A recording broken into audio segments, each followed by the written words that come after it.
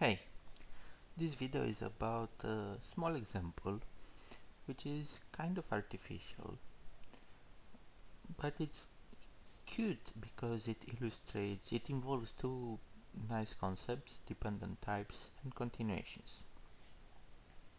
So let's start. What I'd like to write is a function, sum, that can be used as follows. So if I say sum and then 3, I can follow that by 3 numbers, 1, 2, 3, and get as a result the sum of those numbers. Notice that the first argument would be a little bit special because it says how many other arguments follow. Now this cannot be done in OCaml. Why? Well, think of the type of this thing. The type of sum3 should be int a function that takes 3 integers, 1, 2, 3, and returns an integer. But the type of, say, sum2 should be shorter. And there's no way in OCaml to express such types that depend on values. Because you would ideally want to say something like n is an int, maybe, and then it takes a number of integers equal to n, so we raise this to the power n, and then it returns an integer. But there's no way to say something like that. So it should not be possible to implement this function. But maybe we can do something a little bit worse, to have a bunch of functions whose name contains how many arguments there are going to be. And of course, when we implement, say, sum4, we take 4 arguments and we want to compute it probably by referring back to the previous function. Since we already have a function that computes the sum of 3 elements, it seems kind of natural to try to use it.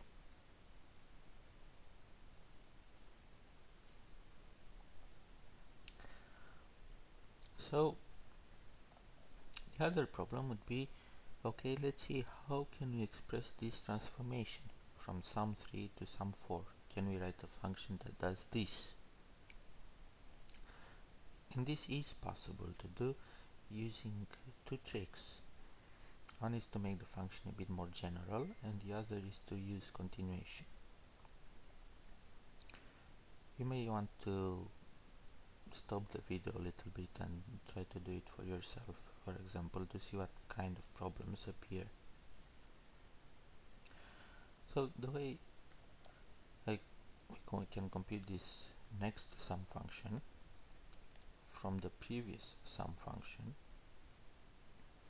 and from one extra element, we'd like it to be something like x plus sum, but what do we write here?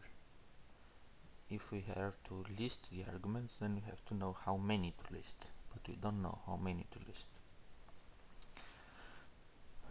So to solve this problem, we change the types of these things. We introduce, say, a new family of sums which take an extra argument, which is a continuation. So the semantics of this sum1 with continuation is gonna be that it computes the sum and then it applies the continuation to the sum and returns what the continuation returns. So in sum3c we'll compute the sum of these ones then it will run this function on it, so filter, and returns that result. So now we need to make some function that takes a continuation and an extra value and returns the next sum function. And we do that by simply changing the continuation of this next sum function. We say that, well, if the recursive call computes a sum y, we're gonna add x to that, then run over it to the previous continuation, and that's it. Let's see if this compiles.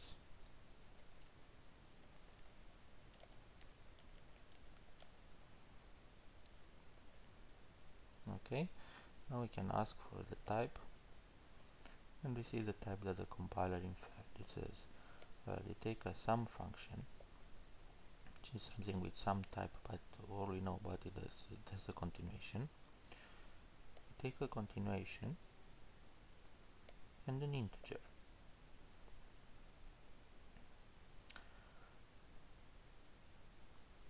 And we return something that processes one less integer.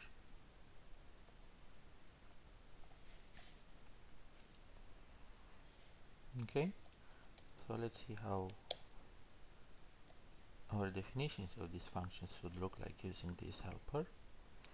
So the sum0 that uses a continuation computes the sum of 0 numbers, which is 0, and then applies the continuation to it, which is this.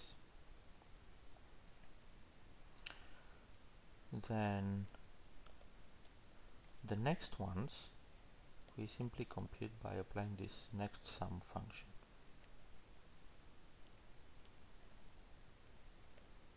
So we have sum 2, 3, 4, and each time we use the previous one, 1, 2, 3.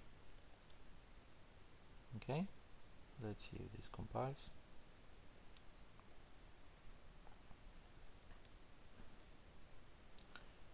I'm gonna fix that.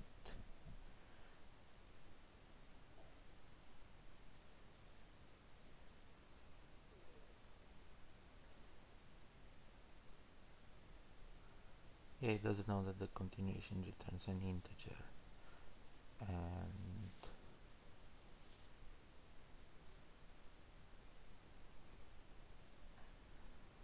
we can fix that in a moment. Let sum0, and now the tied version are gonna be computed using another helper function. This one takes a sum with a continuation, some nc, let's say,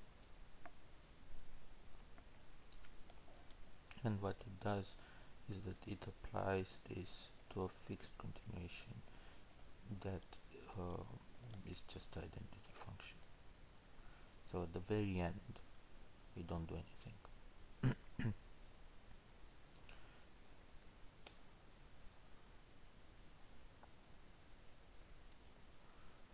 Okay, so again we have 1, 2, 3, 4. They are computed from the corresponding versions with continuations, and now we can have something like printf %d sum 4, 1, 2, 3, 4. Okay,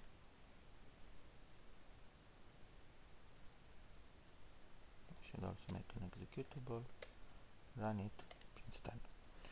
And we can see the types of these things. There's one that we expected, always one integer more. This one takes a continuation from integer to integer, 4 integers, and returns another. Okay, one more thing that I want to notice here is that Here basically what we do is a function composition. There's two functions, the old continuation, and the other function that we do first is that we add x to the argument. So we can define an operator for function composition.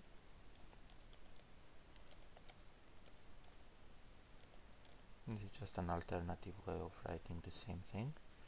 And here we say, well, we just compose the continuation with a function that adds x. So it's clear that we change the continuation by chaining something onto it. So we keep constructing this function that adds things, and at the very end, when it gets to the last argument, it will actually apply it on 0. Let's check that it still works. Yep, it still works. Okay, so that was all for today, for this video.